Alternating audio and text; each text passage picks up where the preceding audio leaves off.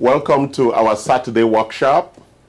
My name is Charles Senior, CEO of Anti-Fragility Health. Thank you for joining. So this week, Dr. Johnson and I have been talking about different things.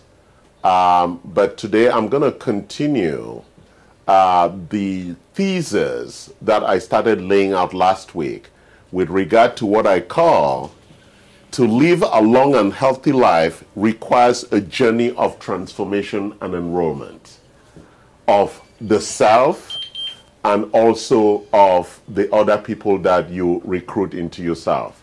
So it is a very important aspect of living a long and healthy life that you engage in this journey of transforming your understanding about your health and enrolling yourself into that journey, and also the people that are important, close to you, who are necessary for that journey.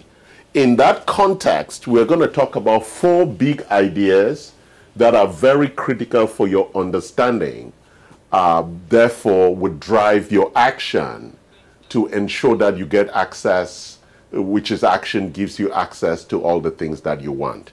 So we're going to start here with the concept of freedom. Freedom is at the core, is the core objective that drives fulfillment. To be fulfilled in life, you need to be free. And freedom is driven by 5 key things. Health is number 1, knowledge, relationships, time, and money. The expansion and contraction of these things gives us a sense of security or insecurity. So when our health reduces, or our money reduces, or we are always short of time, or we don't have productive relationships, and we don't have knowledge, our freedom box shrinks. Not all at the same time, but different. When those things increase, our freedom increases. And why am I putting freedom at the core of fulfillment? Because freedom gives you the opportunity to take and execute your possibilities. Your possibilities are available for you to implement and take action on when you have freedom. Freedom gives you choice. Freedom is at the core as we look at this next step. In the pursuit of life, we look at number 2, to move from dependence. Dependence means you're less free, to interdependence, where we are all free and we all share and contribute to that freedom. So freedom as its core is what drives this journey from dependence, and let's explore that journey from a health perspective. What is a dependent health?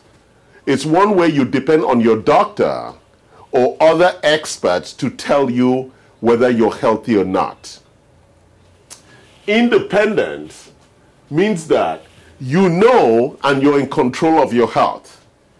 Interdependence means that you know and you're in the control of your health and the health of your community, your family, your friends, and that all of you are free and are on that journey to interdependence. If not, you cannot get on that journey. Why? Because the reason why most people cannot get on a journey of health to interdependence is because they are constrained by these things. You're constrained by, I'm not healthy, I don't have the money, I don't have the time, I don't know people I can trust, I don't have the knowledge. Those are the constraints. And why do we call them constraints? Because they constrain your freedom to choose and do the things that you would like to, that fulfills you. And so this journey is a critical journey for all of those things.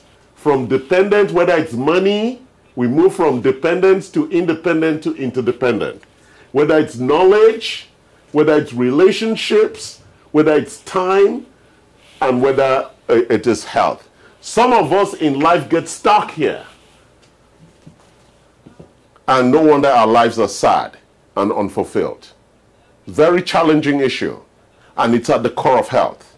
So I can go on talking about nutrients and exercise and all of that, but we need to go to the core mindset beliefs that drives the underlying transformation that's required for you to be healthy and to be fulfilled about the state and quality of your health.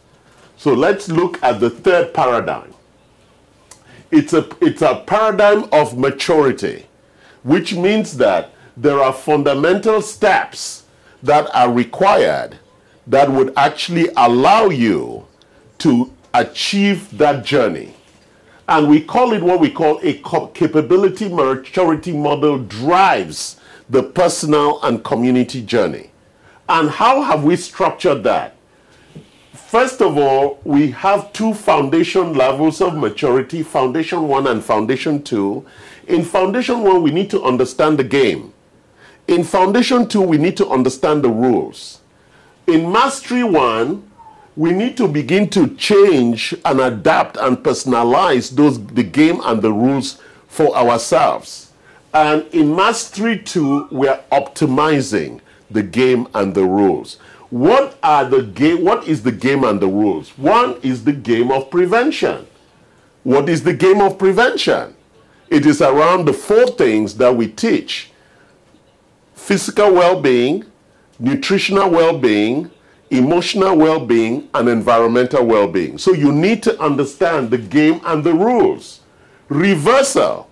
If you already have any of the 10 clinical imbalances that we talk about, then you need to understand for each of them, whether it's cardiometabolic, whether it's gastrointestinal, what is the game? What's the literature out there? What are the rules? What works, what doesn't work? And then as you move into mastery, you begin to customize and optimize those rules for yourself, because each of our biology is different.